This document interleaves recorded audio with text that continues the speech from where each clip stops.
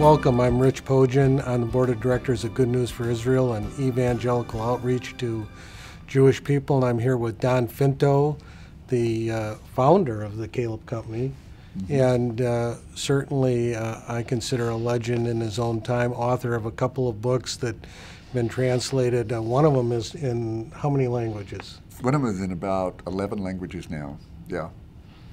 Amazing. And I'm going to, Don, I'm going to hit you with a question that I think is, might be a little controversial. New Testament, Old Testament. People think of it today, Gentiles today, think of a testament as a will.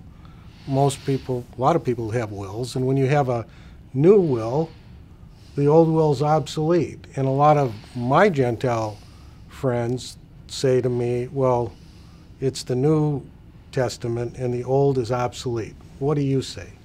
Jeremiah 31 says, I'm going to give you to Israel a new covenant. He doesn't say testament, he says covenant. I've actually taken my own Bible, struck through the word testament, and put the word covenant. Because you're exactly right. If God gave us a New Testament, we might as well destroy the Old Testament. But he didn't give us a New Testament, he gave us a new covenant.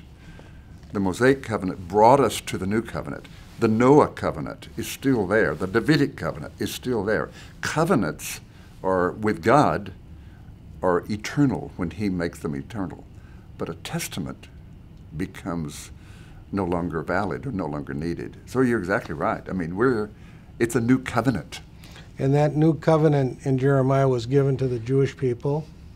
Our Gentile friends are grafted in. Absolutely. Through faith in Yeshua, Jesus Christ. That's right. And he was the completion of that covenant. That's right. He said, I didn't come to destroy the law, which would have been the covenant under Moses, but to fulfill it. And he did.